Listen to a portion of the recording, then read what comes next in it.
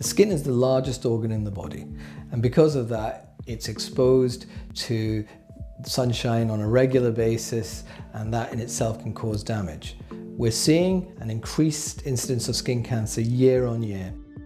As dermatologists, we're always giving advice about how to examine your moles, and that we're looking for changes in shape, size, color. The problem is just examine one's moles completely is difficult. You might have a mole on your back, you may have it on the palms of your hands, the soles of your feet. The average person has about 20 to 25 moles normally. Mole mapping is in effect taking a series of photographs which can be taken very accurately again at the patient's next visit. The client will come in and a history will be taken.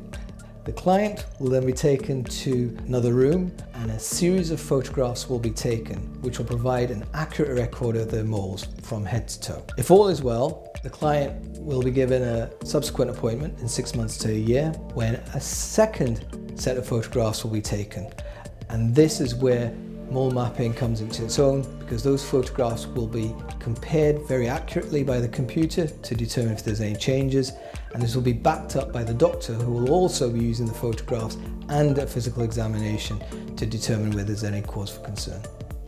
The reason for choosing skin is that uniquely we have a team of consultant dermatologists, consultant plastic surgeons, GPs with a special interest in dermatology across the country who are all working with skin cancer. You can therefore be seen quickly, and then the combination of expertise combined with the technology of mole mapping can lead to an accurate and fast diagnosis. Clients can be reassured because all the clinics within the skin organization are monitored carefully by the Medical Standards Committee, and all clinics are CQC registered.